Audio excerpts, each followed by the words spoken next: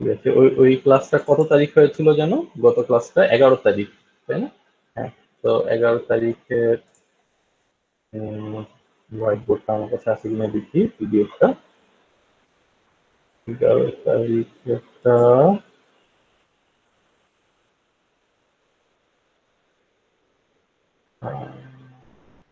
হ্যাঁ পাওয়া গেছে। ওকে, একদম লাস্টে যেটা দেখেছিলাম সেটা ছিল ওই যে লিপ ইয়ারের প্রবলেমটা, তাই না? এই লিপ ইয়ারের প্রবলেম, এটা ছিল একদম লাস্টে দেখেছিলাম, মনে পড়তেছে? জি স্যার। জি স্যার। হ্যাঁ, এটাতেই বলছিলাম যে দেখো, এই এটাতেই যেটা বলছিলাম যে ধরো প্লাস ডান্স রাইট সাইডে যে প্রোগ্রামটা দেখা যাচ্ছে, অর্থাৎ যে ফ্লো চার্টটা দেখা যাচ্ছে, এটা কোড ব্লকসে ইমপ্লিমেন্ট করে দেখিয়েছিলাম। আর লেফট সাইডে যেটা, এটা কোড ব্লকসে দেখানো হয়নি। এখন কথা হলো যে এই রাইট সাইডে এটাতে তো আই হোপ কারো সমস্যা নেই, লিপিয়ারের ডেফিনিশন অনুযায়ী সরাসরি বসিয়ে দিয়েছি। ঠিক আছে, একদম লিপিয়ারের ডেফিনিশন অনুযায়ী। লিপিয়ারের ডেফিনিশনটা কি ছিল যে একটা নাম্বার যদি 4 দ্বারা বিভাজ্য না হয় তাহলে সেটা লিপিয়ার হবে না। আমি জাস্ট 5 মিনিটস এর মধ্যে এই জিনিসটা একটু রিক্যাপ করবো, হ্যাঁ, এরপর থেকে আজকের টপিকে চলে যাব। তো যদি 4 দ্বারা বিভাজ্য না হয় তাহলে সেটা লিপিয়ার হবে না। যদি 4 দ্বারা বিভাজ্য হয় তখন সেটাকে চেক করতে হবে 100 দ্বারা বিভাজ্য কিনা। যদি 4 দ্বারা বিভাজ্য হয় তখন চেক করতে হবে সেটা 100 দ্বারা বিভাজ্য কিনা। যদি 100 দ্বারা বিভাজ্য হয়, 4 দ্বারা বিভাজ্য হওয়ার পরে যদি 100 দ্বারা বিভাজ্য হয়, হ্যাঁ, সেক্ষেত্রে সেক্ষেত্রে হচ্ছে আরো একটা চেক করতে হবে। যদি 100 দ্বারা বিভাজ্য না হয় তাহলে সেটা লিপিয়ার হবে। আমি এখানে একটু ড্র করে দেখাই। এই যে যদি 4 দ্বারা বিভাজ্য এটা যদি ট্রু হয় এবং 100 দ্বারা বিভাজ্য এটা যদি ফলস হয়, এই যে এই রাইট সাইডের এটা, তাহলে অ্যান্সার হবে হচ্ছে ইয়েস। 4 দ্বারা বিভাজ্য কিন্তু 100 দ্বারা বিভাজ্য না, তাহলে সেটা লিপ ইয়ার। যেমন 2024, 2028, হ্যাঁ 2008, এই ধরনের সালগুলো 2012, এগুলো 4 দ্বারা বিভাজ্য কিন্তু 100 দ্বারা বিভাজ্য না, এগুলো লিপ ইয়ার। এখন যদি 4 দ্বারা বিভাজ্য 100 দ্বারা বিভাজ্য হয় তখন চেক করতে হবে 400 দ্বারা বিভাজ্য কিনা। 4 দ্বারা বিভাজ্য, 100 দ্বারাও বিভাজ্য, এটাও ট্রু, উপরেরটাও ট্রু, নিচেরটাও ট্রু, তখন চেক করতে হবে 400 দ্বারা বিভাজ্য কিনা। ঠিক আছে, তখন এটার উপর ডিপেন্ড করবে 400 দ্বারা বিভাজ্য কিনা, এটার অ্যান্সারের উপর ডিপেন্ড করবে নাম্বারটা লিপ ইয়ার কিনা। 4 দ্বারা বিভাজ্য এবং 100 দ্বারাও বিভাজ্য, এরকম কি কি নাম্বার আছে? ধরো 4 দ্বারা বিভাজ্য এবং 100 দ্বারা বিভাজ্য মানে অ্যাকচুয়ালি সেটা 100 দ্বারা বিভাজ্য, তাই না? 100 দ্বারা বিভাজ্য কি কি নাম্বার আছে? ধরো 1800, হ্যাঁ, 1900, অর্থাৎ 1800, 1900, 2000, 2100, 2200, এগুলো হচ্ছে 100 দ্বারা বিভাজ্য নাম্বার। তো যদি কোন একটা নাম্বার 100 দ্বারা বিভাজ্য হয়ে যায় তখন চেক করতে হবে সেটা 400 দ্বারা বিভাজ্য কিনা। 100 দ্বারা বিভাজ্য হলে সেটা লিপিয়ার হতেও পারে, নাও হতে পারে। যেমন ধরো 2000, হ্যাঁ 2000 যে সালটা ছিল উপরে এই যে এখানে, এটা কিন্তু লিপিয়ার ছিল, এই যে একদম সেকেন্ড লাস্ট যেটা, এটা লিপিয়ার ছিল। আবার 2100, এটা লিপিয়ার না, নো। 1900, এটাও লিপিয়ার না। কেন লিপিয়ার? 2000 কেন লিপিয়ার, 1900 আর 2100 কেন লিপিয়ার না? কারণ 100 দ্বারা বিভাজ্য হলে সেটাকে 400 দ্বারাও বিভাজ্য হতে হবে লিপিয়ারের ডেফিনেশন অনুযায়ী। যদি 100 দ্বারা বিভাজ্য হয়ে যায় সামহাও কোন একটা নাম্বার, যেমন 2100, তাহলে সেটাকে 400 দ্বারাও বিভাজ্য হতে হবে, না হলে সেটা লিপিয়ার হবে না। 2100 যেহেতু 400 দ্বারা বিভাজ্য না, তাই 2100 কে আমরা লিপিয়ার বলবো না। 2000 যেহেতু 400 দ্বারা বিভাজ্য, এই জন্য এটাকে লিপিয়ার বলবো। এইভাবে হলো এই রাইট সাইডের ড্রয়িংটা এসেছিল। এখন কথা হলো এটাকে একটু সিম্পলিফাই করা যায় কিভাবে।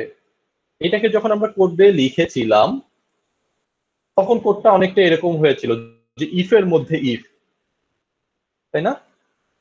যেটা বলেছিলাম কোন একটা কন্ডিশন ট্রু হওয়ার পরে যদি আরেকটা কন্ডিশন চেক করতে হয় সেটা তখন ইফ এর মধ্যে আরেকটা ইফ লিখতে হয়। আর যদি একটা কন্ডিশন ফলস হওয়ার পরে আরেকটা কন্ডিশন চেক করতে হয় সেক্ষেত্রে এলস এর মধ্যে ইফ লিখতে হয়। অথবা এলস ইফ লিখতে হয়। হ্যাঁ, কি বললাম, আইদার হচ্ছে এটা লিখতে হবে।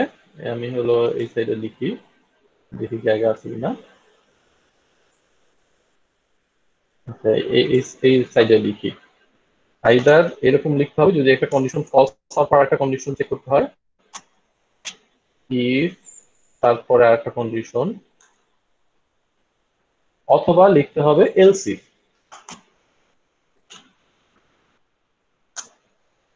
তো আমরা এটা আসলে ইউজ করি না, সেকেন্ডটা আসলে ইউজ করি না, আমরা এলস ইফটাই ইউজ করি। আর যদি একটা কন্ডিশন ট্রু হওয়ার পর একটা কন্ডিশন চেক করতে হয়, তখন ইফ একটা কন্ডিশন, কন্ডিশন ট্রু হলে তো সেটা ইফ এর মধ্যে ঢুকবে, তাই না, সেটা তো আর এলস এর মধ্যে ঢুকবে না, তখন এটার ভিতরে আবার কন্ডিশন চেক করতে হবে।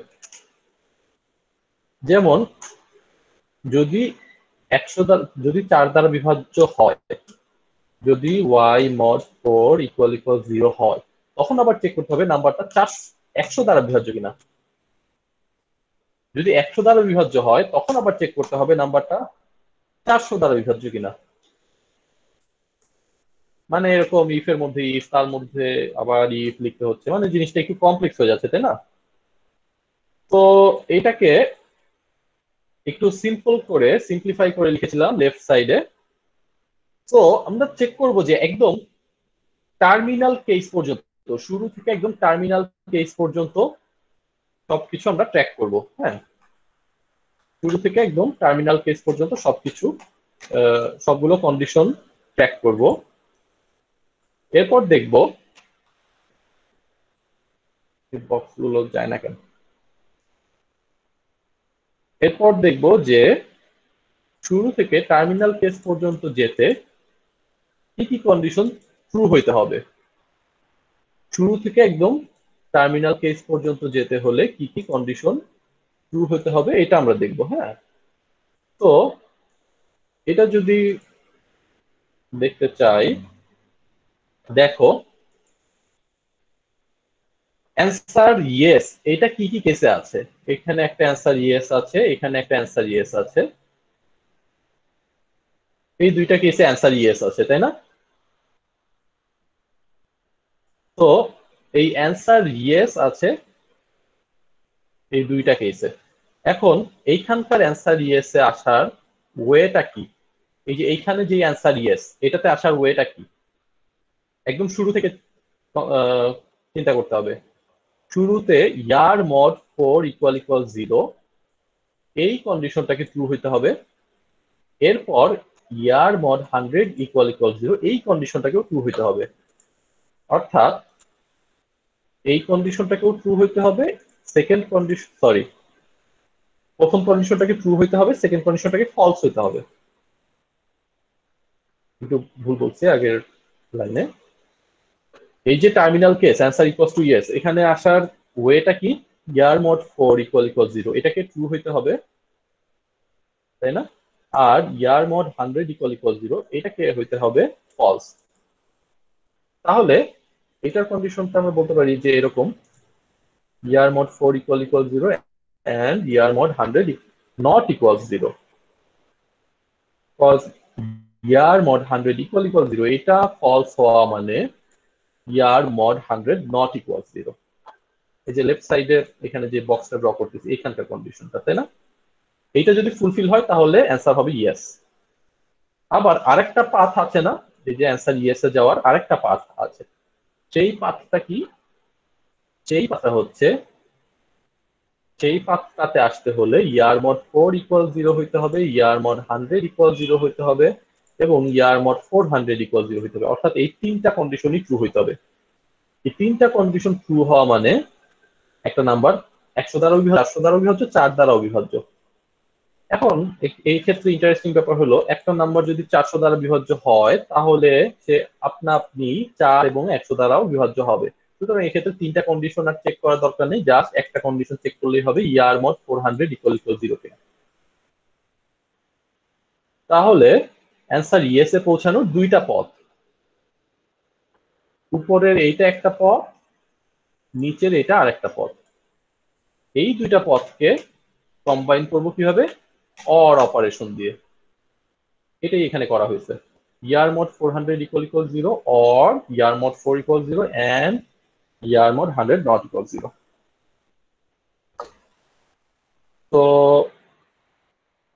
এটা আই হোপ তোমরা হচ্ছে করতে পারবে নিজে নিজে, যদি না পারো তাহলে হচ্ছে পরে আমাকে বলো। হ্যাঁ, এটা কোডটা খুব একটা কঠিন হওয়ার কথা না, জাস্ট এই ইয়ারটাকে ইনপুট নিবে, তারপর এই কন্ডিশনটাকে ইফ এর মধ্যে দিবে, এই যে লাস্টে যে বক্স করা কন্ডিশনটা এটা ইফ এর মধ্যে দিবে। যদি কন্ডিশনটা ট্রু হয় তাহলে ইফ এর মধ্যে লিখবে হচ্ছে প্রিন্টএফ ইয়েস, আর যদি কন্ডিশনটা ফলস হয় অর্থাৎ এলস এর মধ্যে লিখবে answer no, printf no. That's it. ঠিক আছে, ওকে। স্যার 400 দিয়ে স্যার হ্যাঁ, বুঝি নাই কি। স্যার 400 দিয়ে ভাগ করলে তো তখন আর হচ্ছে 4 দিয়ে আর 100 দিয়ে ভাগ করা লাগবে না, তার জন্য আমাদের অর মডটা দেওয়া হচ্ছে তাই না, অর অপারেটরটা। 400 দিয়ে যদি ভাগ করা যায়, হ্যাঁ, তখন আর বাকি অন্য কোনো কন্ডিশন চেক করার দরকার নেই। 400 দিয়ে ভাগ গেলে সেটা সরাসরি লিপিয়ার বলে দিতে পারবো। যেমন 2000, এটা সরাসরি আমরা বলে দিতে পারবো এটা লিপিয়ার। ধরো 2400, এটা সরাসরি বলে দিতে পারবো এটা লিপিয়ার। যদি 400 দ্বারা ভাগ না যায় তখন এই রাইট সাইডের কন্ডিশন দুইটা চেক করা লাগবে। Okay sir. Okay, or operation আসলে এইভাবেই কাজ করে। অর অপারেশনের ট্রু হওয়ার কন্ডিশনটা কি, ট্রু হওয়ার শর্ত কি? অর অপারেশনের ট্রু হওয়ার শর্ত হচ্ছে যে কোনো একটা ট্রু হইলেই হবে, তাই না? অর্থাৎ এখানে দুইটা কন্ডিশন আছে। এই যে লেফট সাইডে একটা কন্ডিশন, অরের কথা চিন্তা করলে দুইটা কন্ডিশন আছে, তাই না? আর এই পুরাটা মিলে একটা কন্ডিশন। তো যখন এই লেফট সাইডের কন্ডিশনটা ট্রু হয়ে যাবে তখন আর রাইট সাইডের কন্ডিশন এটা থেকে আর চেক করার দরকার নাই। যদি কিনা লেফট সাইডের কন্ডিশন এটা যদি ফলস হয় তখনই এটা চেক করবে যে এইটা ট্রু নাকি এটা ফলস। যদি এইটা ট্রু হয়ে যায় লেফট সাইড এটা, তাহলে সরাসরি ট্রু অথবা অ্যান্সার ইয়েস বলে দিতে পারবো আমরা।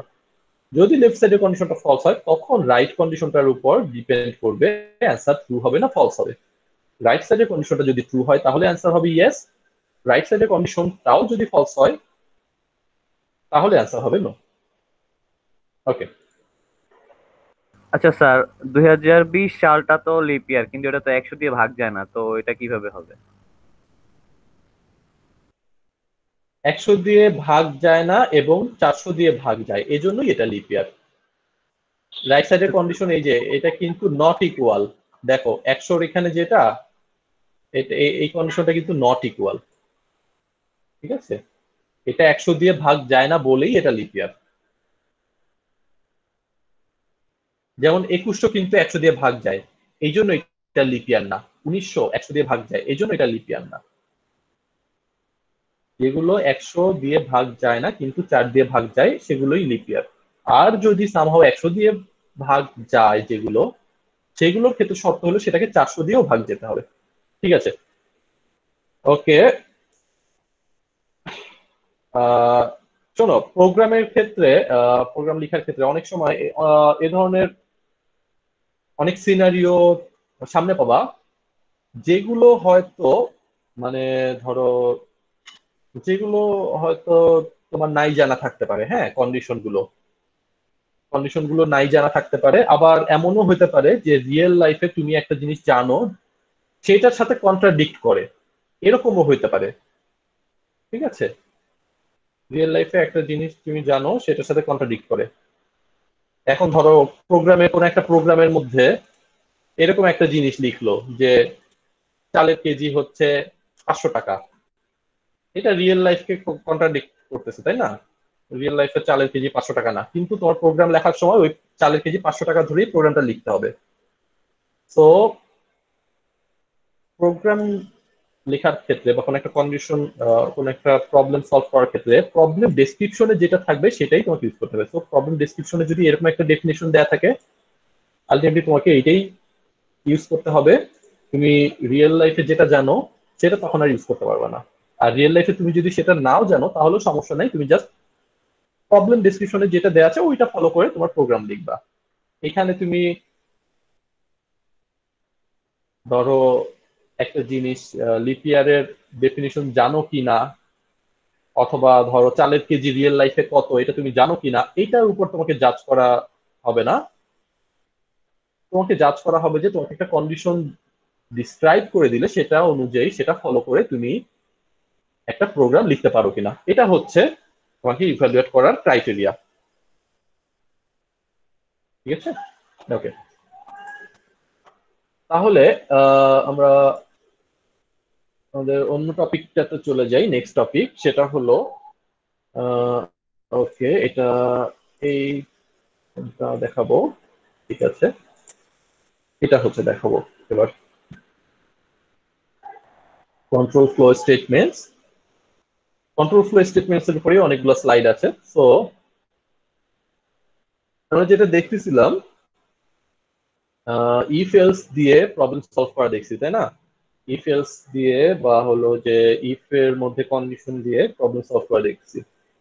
এখন ধরো একটা প্রোগ্রামের কথা চিন্তা করো, এখানে যেই প্রবলেমটার ডেসক্রিপশন দেওয়া আছে, একটা প্রোগ্রাম লিখতে বলা হয়েছে যেটা কিনা উইকডে নাম্বার, অর্থাৎ সপ্তাহের এক একটা দিনের জন্য ধরো এক একটা নাম্বার আছে। সপ্তাহের প্রথম দিন ধরো হচ্ছে নাম্বার 1, সপ্তাহের প্রথম দিন ধরো হচ্ছে সানডে, সেকেন্ড দিন ধরো হচ্ছে নাম্বার 2 মানডে, থার্ড ডে হলো যে নাম্বার 3 এটা ধরো টিউসডে। এরকম ধরো সপ্তাহের প্রত্যেকটা দিনকে এক একটা করে নাম্বার দেওয়া হলো 1 2 3 4 5 6 7। এখন এই নাম্বারটা ইনপুট দেয়া হবে এবং তুমি করেসপন্ডিং ওইটা কি বার ওইটা হচ্ছে প্রিন্ট করে দেখাবে। যদি ইনপুট আসে 1 তখন তুমি প্রিন্ট করবে সানডে, যদি ইনপুট আসে 2 তখন তুমি প্রিন্ট করবে মানডে, এভাবে যদি 7 আসে তাহলে তুমি প্রিন্ট করবে স্যাটারডে। এটা ধরো যদি ইফ এলস দিয়ে করতে চাই তাহলে প্রোগ্রামটা কিরকম হবে? প্রোগ্রামটা অনেকটা এরকম হবে। ধরো এই ডে ভেরিয়েবলটার মধ্যে সেই ইনপুটটা রয়েছে 1 থেকে 7 এরকম কিছু একটা ইনপুট রয়েছে। সো এটাকে আমরা চেক করব যে এই ডে এর ভ্যালুটা একদম শুরুতে চেক করব, ডে এর ভ্যালুটা কি 1। ডে এর ভ্যালু যদি 1 হয় তাহলে প্রিন্টএফ হবে সানডে। যদি ডে এর ভ্যালু 1 না হয়, দেখো ডে এর ভ্যালু যদি 1 হয় তখন সানডে প্রিন্ট করে কন্ডিশন শেষ, তারপর একদম সরাসরি ইফ এর বাইরে চলে যাবে, তাই না? If else if else if else if else পর্যন্ত যত কিছু আছে সবকিছু বাইরে যে তারপরের লাইন থেকে প্রোগ্রাম এক্সিকিউট করা শুরু হবে, তাই না? জি স্যার। দেখো, হ্যাঁ। আবার আর যদি এটা যদি ফলস হয় তখন আবার সেকেন্ড কন্ডিশনটাতে যাবে। সেকেন্ড কন্ডিশনটা হলো ডে ইকুয়ালস টু কি 2। যদি ডে ইকুয়ালস টু 2 হয় তখন প্রিন্টএফ হবে মানডে। যদি এটাও ফলস হয় তখন চেক হবে ডে ইকুয়ালস টু কি 3। এভাবে করে একটা একটা করে সবগুলোর জন্য দেখো অনেকটা সেম জিনিস লিখেছি। প্রত্যেকটা কন্ডিশনের মধ্যে day day day day equals day equals day equals এই জিনিসগুলো রিপিট করতে হয়েছে, তাই না? তো এই ধরনের ইকুয়ালিটি চেকের জন্য, এই ধরনের ইকুয়ালিটি চেকের জন্য যেখানে কিনা সেম টাইপের ভেরিয়েবল দিয়ে ইকুয়ালিটি চেক করা হয় কোন একটা কনস্ট্যান্টের সাথে, এই ধরনের প্রবলেম এই ধরনের প্রবলেমের সলিউশন ডিজাইন করার জন্য আরেকটা মেথড আছে সিতে। সি প্রোগ্রামিং এর ক্ষেত্রে অন্যান্য অনেক ধরনের অনেক প্রোগ্রামিং ল্যাঙ্গুয়েজে এটা সাপোর্ট করে। সো সেটা হলো সুইচ। এই সুইচ এবং কেস এরা একসাথে কাজ করে। সো এই সুইচ কেস দিয়ে এ ধরনের একটা ভেরিয়েবল অথবা একটা ইন জেনারেল একটা এক্সপ্রেশন, এখানে সবসময় যে ভেরিয়েবলই হবে এমন না। এখানে ধরো একই এক্সপ্রেশন দিয়ে যখন হচ্ছে এরকম ইকুয়ালিটি চেক করা হয়, এ সকল ক্ষেত্রে এই সুইচ কেসটা ইউজ করা যায়।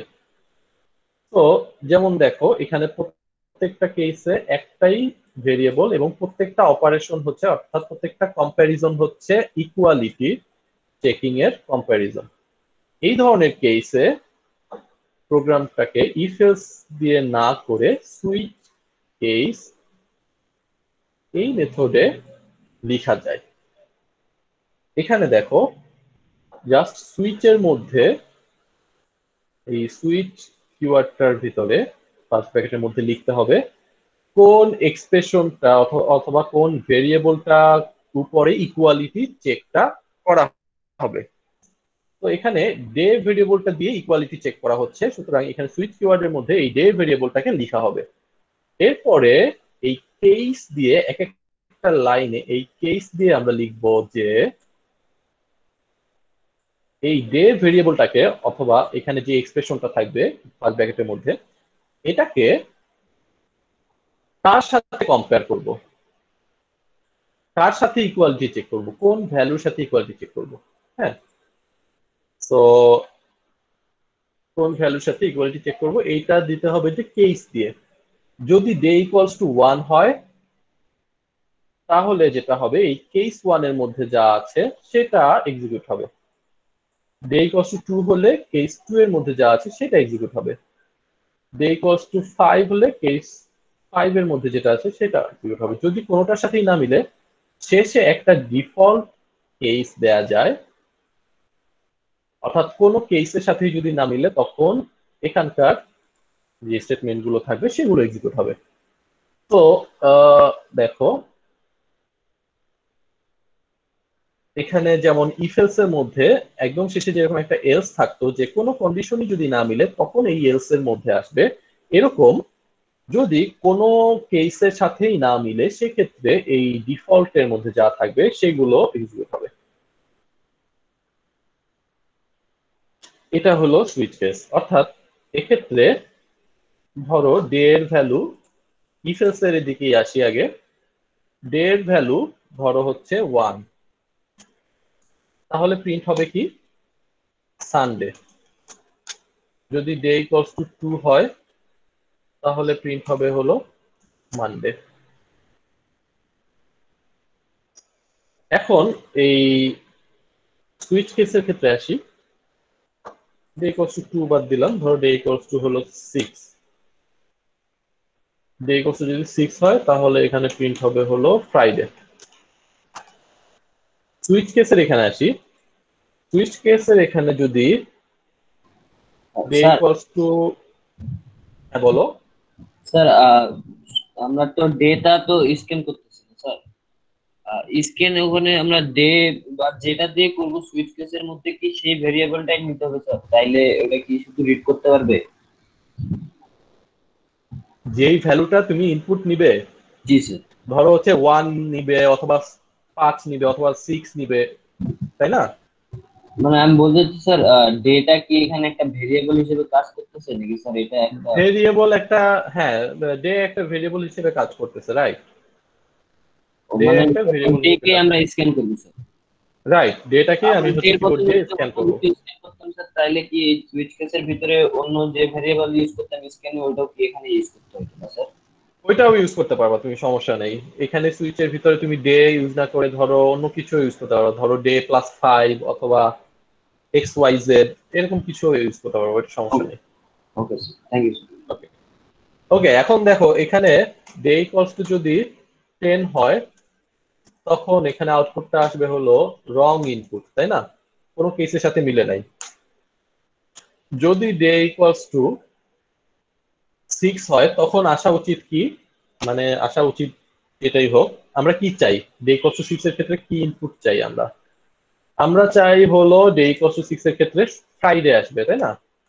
কিন্তু এখানে একটু ঝামেলা আছে।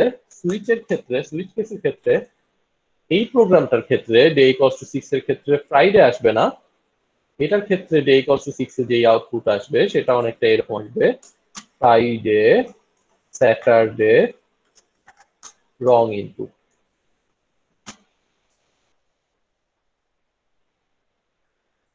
ঠিক আছে, এটাকে আমি একটু ফন্টটা ছোট করে দিই অ্যাকোমোডেট করার জন্য। হ্যাঁ, এটার ক্ষেত্রে আউটপুট আসবে অনেকটা এরকম, ডে ইকুয়ালস টু 10 এর ক্ষেত্রে রং ইনপুট আসবে, সমস্যা নেই। কিন্তু 6 এর ক্ষেত্রে আসবে ফ্রাইডে, স্যাটারডে, রং ইনপুট। হ্যাঁ, নেক্সট স্লাইডগুলোতে যদি যাই আমরা কেন? তাহলে এগুলোই এটাই দেখবো। 10 এর ক্ষেত্রে আসছে রং ইনপুট, 7 এর ক্ষেত্রে আসছে স্যাটারডে রং ইনপুট। 7 এর ক্ষেত্রে আসার কথা স্যাটারডে, রং ইনপুটটা কেন আসতেছে? ওয়ানের ক্ষেত্রে আসার কথা সানডে, ওয়ানের ক্ষেত্রে একদম সানডে থেকে শুরু করে একদম শেষ পর্যন্ত রং ইনপুট পর্যন্ত চলে আসছে। এটার একটা কাহিনী হলো সুইচ কেসের ডেফিনিশনটা আসলে এরকম, যখন কোনো একটা কেসের সাথে মিলে যায়, ধরো 6 এর সাথে মিলছে, হ্যাঁ, তখন যেটা হয়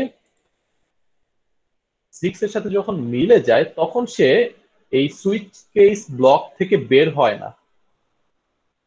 ইফের ক্ষেত্রে যেমন দেখো, যখন কোন একটা কন্ডিশনের সাথে মিলে যায়, ধরো ডে ইকুয়ালস টু 5 এর সাথে মিলে গেল, শুধুমাত্র এই ডে ইকুয়ালস টু 5 এর ভিতরে যে ব্লকটা আছে সেই ব্লকটা এক্সিকিউট করে একদম বাইরে চলে যাবে, তাই না? সুইচের ক্ষেত্রে যেটা হয়, ধরো কেস 6 এর সাথে মিললো, কেস 6 এরটা এক্সিকিউট করে এরপর সে সরাসরি বাইরে যায় না, সে করে কি, পরের গুলো কন্ডিশন চেক না করেই এক্সিকিউট করতে থাকে, পরের গুলো কন্ডিশন চেক না করেই এক্সিকিউট করতে থাকে যতক্ষণ না কোনো একটা ব্রেক স্টেটমেন্টে গিয়ে পড়ে। ব্রেক একটা স্টেটমেন্ট আছে এই সুইচ কেস থেকে বের হয়ে যাওয়ার জন্য। এই ব্রেক স্টেটমেন্টটা পাওয়ার আগ পর্যন্ত, কোনো কন্ডিশন চেক না করেই যা যা স্টেটমেন্ট আছে সেগুলোকে এক্সিকিউট করতে থাকে। যদি কেস 6 এ মিলে, কেস 6 এরটা তো এক্সিকিউট করবেই, কেস 7 এরটাও এক্সিকিউট করে ফেলবে, ডিফল্ট এরটাও এক্সিকিউট করে ফেলবে। তো এটা থামানোর উপায় কি?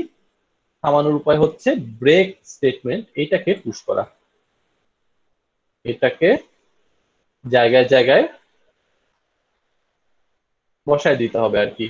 প্রত্যেকটা কেসের শেষে এই ব্রেক স্টেটমেন্টটা দিতে হবে। কেস 5 এর পরে ব্রেক, কেস 6 এর পরে ব্রেক, অর্থাৎ এটা হচ্ছে এটার জন্য যেটা করতে হয় সুইচ কেসের সাথে, তাহলে এই ব্রেক স্টেটমেন্টটাকে ইউজ করতে হয়। ব্রেক স্টেটমেন্টটার কাজ কি? এই সুইচ ব্লক যেটা আছে, এই যে সেকেন্ড ব্র্যাকেট দেয়া যে এই ব্লকটা আছে, এখানে সেকেন্ড ব্র্যাকেট শুরু, এখানে সেকেন্ড ব্র্যাকেট শেষ, এই একদম সেকেন্ড ব্র্যাকেটের বাইরে পাঠিয়ে দেবে, যেখানেই ব্রেক আসুক না কেন একদম এই সেকেন্ড ব্র্যাকেটের বাইরে তাকে পাঠিয়ে দিবে। ঠিক আছে? তো এই যখন আমরা লুপ করব তখন আবার এই ব্রেকের আরেকটা ইউজ দেখবো, লুপ থেকে বের হওয়ার জন্য ব্রেক ইউজ হয়। তো এখানে যেহেতু সুইচ কেসে পড়ানোর সময় ব্রেক পেয়ে গেছি আমরা, তো ব্রেক কিওয়ার্ডটার সাথে তোমরা পরিচিত হয়ে থাকো, এই কিওয়ার্ডটা পরবর্তীতেও ইউজ হবে, অন্যান্য কনটেক্সটেও ইউজ হবে। তো এটা আসলে তাহলে কি করতে হবে, যে প্রত্যেকটা স্টেটমেন্টের পরে একটা করে ব্রেক দিতে হবে। ডিফল্ট স্টেটমেন্টের পরে ব্রেক না দিলেও হবে, কারণ ডিফল্টের পরে এমনিতেই সেকেন্ড ব্র্যাকেটের শেষে চলে আসছে, তাই না? এই ব্লকের শেষে চলে আসছে, এখানে আর ব্রেক দেওয়ার দরকার নেই। স্যার ব্রেক না দিলে তো কি হবে একটু বলা যাবে আবার? ব্রেক না দিলে হলো, ধরো হচ্ছে তুমি আহ, এখানে সব জায়গায় ব্রেক দিছো, হ্যাঁ, কোন একটা পার্টিকুলার কেসে ধরো তুমি ব্রেক দাও নাই। সুইচ কেস করে কি, ধরো কোন একটা কন্ডিশনের সাথে মিললো, ধরো হচ্ছে 4 এর সাথে মিললো, করবে কি, 4 এর মধ্যে যা স্টেটমেন্ট গুলো আছে সেগুলো এক্সিকিউট করতে থাকবে যতক্ষণ না পর্যন্ত একটা ব্রেক স্টেটমেন্ট পাবে। ব্রেক যখন পাবে তখন সে হচ্ছে একদম ব্লকের বাইরে চলে যাবে, অর্থাৎ এই পয়েন্টে চলে যাবে, সেকেন্ড ব্র্যাকেটের বাইরে। যদি তুমি কেস 4 এর ভিতরে ব্রেক না দাও তাহলে সে কেস 4 এর কাজ শেষ করে কন্ডিশন চেক না করেই কেস 5 এ চলে যাবে, অর্থাৎ নিচে চলে যাবে, নিচে যেই কেসটা আছে সেটাতে চলে যাবে। এইভাবে করে সে হলে একটার পর স্টেটমেন্ট এক্সিকিউট করতে থাকবে। ধরো কোনো জায়গায় ব্রেক নাই, এটা এক্সিকিউট করবে, তারপর এটা এক্সিকিউট করবে, এইখানে গিয়ে সে ব্রেক পাইছে, হ্যাঁ, সে এইখানে গিয়ে কেস 6 এ গিয়ে ব্রেক পাইছে, এখানে গিয়ে এখান থেকে সে বের হবে। এটা আবার হচ্ছে একটা এক্সাম্পল দিই। ধরো এই কোডটা তো দেখা যাচ্ছে, তাই না? এখানে ধরো ডে ইকুয়ালস টু 1, এটার ক্ষেত্রে আউটপুট আসবে কি, আউটপুট আসবে হলো সানডে।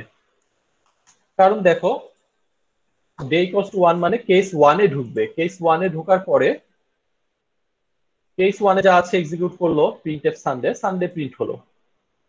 এরপর সে হচ্ছে একটা ব্রেক স্টেটমেন্ট পেয়েছে, তারপর তাকে এই ব্লক থেকে বের হয়ে যেতে হবে, সে আর অন্য কিছু এক্সিকিউট করতে পারবে না।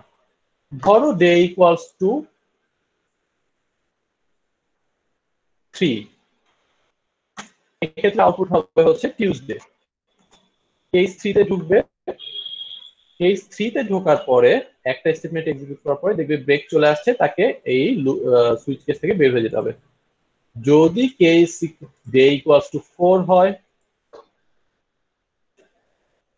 যদি ডে ইকুয়ালস টু 4 হয়, এখানে ব্রেক গুলো আমি কেটে দিছি। হ্যাঁ, ধরো কেস 4 এ ব্রেক নাই, এটা এক্সিকিউট হলো। হ্যাঁ, এটা এক্সিকিউট হলো, তারপর এখানে কোনো ব্রেক নাই। এরপর কি করছে, যদিও ডে এর ভ্যালু 4, যখনই একটা কেস মিলে গেছে পরের গুলো চেক না করেই পরের গুলোতে ঢুকতে থাকবে। কেস 5, যদিও ডে এর ভ্যালু 5 না, কিন্তু কেস 5 এর মধ্যে যা স্টেটমেন্ট গুলো আছে এগুলো এক্সিকিউট হবে। কেস 5 এও কোনো ব্রেক নাই, কেস 6 এর ভিতরে যা আছে সেটা এক্সিকিউট হবে। কেস 6 এ গিয়ে একটা ব্রেক পেয়েছে, এখান থেকে সে হলো বাইরে চলে আসবে। তাহলে ডে ইকুয়ালস টু 4 হলে আউটপুট হবে হচ্ছে Wednesday, Thursday, Friday. Day equals to যদি 5 হয়, শুধু থার্সডে, ফ্রাইডে।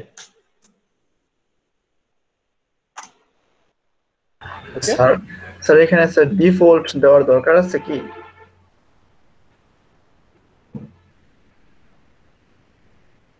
হ্যালো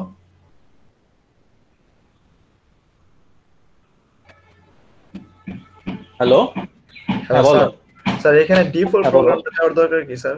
আমি তো স্যার কেস এক্সিকিউট করে করে আসতেছি, সো তার ডিফল্টটা দেওয়ার তো দরকার আসে না। এখন ধরো কেউ একজন ধরো পাকনামি করে কেউ একজন ডে এর ভ্যালু দিল হচ্ছে -5, অথবা কেউ একজন ডে এর ভ্যালু দিল হচ্ছে 10। এখন এই কেসগুলো যেন হ্যান্ডেল করতে পারে এই জন্য হলো এই ডিফল্টটা দেয়া, যাতে কোনোটার সাথে না মিললে যেন কিছু একটা সে প্রিন্ট করে, এই জন্য এই ডিফল্টটা দেয়া। ঠিক আছে, ডিফল্টটা ছাড়া দেখো একটু প্রিন্ট করে দেখি কি হয়, রান করে দেখি। ধরো হচ্ছে, ধরো আমি এখানে হার্ড কোড করে দিলাম, আমি একটু স্ক্রিনটা শেয়ার করি তোমাদের সাথে।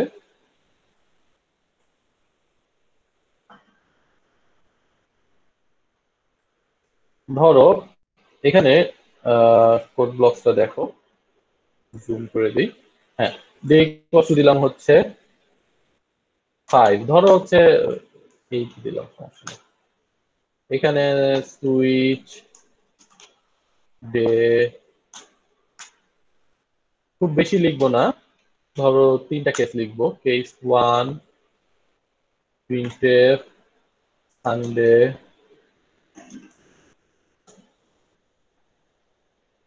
Break. Case 2 printf Monday, break. এরপরে এখানে রিটার্ন 0। এখন ধরো ডে এর ভ্যালু হচ্ছে 8, তাহলে সে কেস 1 এও ঢুকবে না, কেস 2 তেও ঢুকবে না। হ্যাঁ, ঠিক আছে, এখানে আমি লিখে দিই প্রিন্টএফ এন্ড অফ প্রোগ্রাম। এখন ধরো যদি এটাকে রান করি,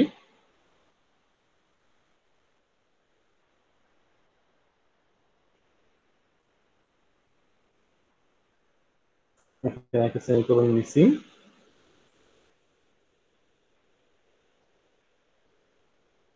দেখো এখানে কেস 1 এর সাথেও মিলে নাই, কেস 2 এর সাথেও মিলে নাই। ধরো এই কন্ডিশনটা, এই কেসটা অনেকটা এরকম, ইফ আছে কিন্তু এলস নাই। ঠিক আছে, ইফ ডে ইকুয়াল ইকুয়াল 1 আছে, ইফ ডে ইকুয়াল ইকুয়াল 2 আছে, কিন্তু কোনো এলস নাই, মানে কোনোটার সাথে না মিললে কি করতে হবে এটা বলা নাই। তখন যেটা হবে, এটা সিম্পলি কারো সাথেই ম্যাচ করে নাই, কোনো কেসেই ঢুকবে না, সে হচ্ছে সিম্পলি সুইচ থেকে বের হয়ে যাবে। হ্যাঁ, এখন ধরো তুমি যদি এটা হ্যান্ডেল করতে চাও যে যদি কারোর সাথে না মিলে তখন তুমি ডিফল্ট কিছু একটা করবা। ধরো হচ্ছে সেটার জন্য তুমি দিবা হচ্ছে ডিফল্ট প্রিন্টে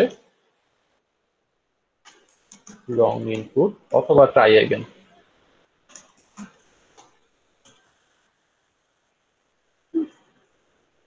তো এটার ক্ষেত্রে ধরো হচ্ছে যদি ডিফল্ট কেসে তুমি কিছু একটা দিতে চাও,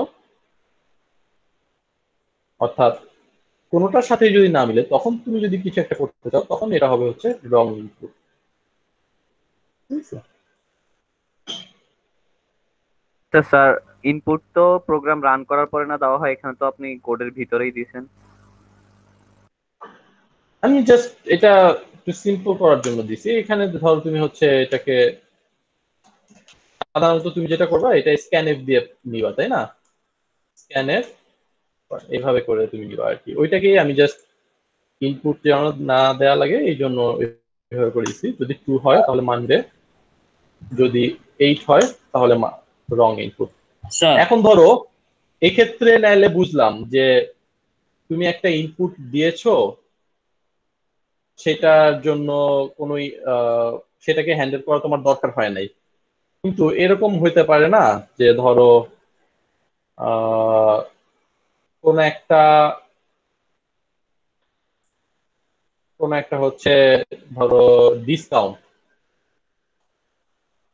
ডিসকাউন্ট যদি হলো থাকে, হ্যাঁ, ডিসকাউন্ট যদি হচ্ছে ধরো ডিসকাউন্ট যদি হলো 10 হয় তাহলে তুমি একটা প্রাইস শো করবা। যদি 20 হয়, যদি ডিসকাউন্ট 10 হয় তাহলে ধরো প্রাইস হচ্ছে 500, যদি ডিসকাউন্ট 20 হয় তাহলে প্রাইস হচ্ছে 400। হ্যাঁ, এরকম। আর যদি কোনো ডিসকাউন্ট না থাকে তখনও তো তোমার একটা প্রাইস শো করতে হবে, তাই না? মানে সেটা তখন এলস কন্ডিশনে চলে যাবে। তো তখন ধরো তুমি একটা প্রাইস শো করবা, ধরো 700, এরকম কিছু একটা শো করবা। তো আলটিমেটলি তোমার এলস কন্ডিশনটা কিছু ক্ষেত্রে হয়তো না রাখলেও চলবে, বাট কিছু ক্ষেত্রে আসলে এলস কন্ডিশনটা রাখাই লাগবে। হ্যাঁ, এবার কেউ কি কোনো কোশ্চেন করছিলে? স্যার ইনিশিয়ালাইজড আর আনইনিশিয়ালাইজড ভেরিয়েবলটা একবার শুরু করতে। আচ্ছা ঠিক আছে, এটাতে আমরা আসতেছি। ইনিশিয়ালাইজড আর আনইনিশিয়ালাইজড ভেরিয়েবল মানে কি এটা দেখতেছি।